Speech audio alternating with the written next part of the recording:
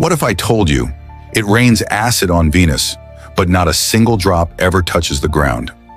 Venus is the most hellish planet in our solar system. Its thick yellow clouds are made of sulfuric acid. Yes, real acid. But here's the wild part. The acid rain starts falling, then vanishes before it lands. Why? Because the surface of Venus is a scorching 475 degrees Celsius, hot enough to melt lead. As the droplets fall through the superheated lower atmosphere, they evaporate into toxic gas. This bizarre weather cycle is part of Venus's extreme greenhouse effect.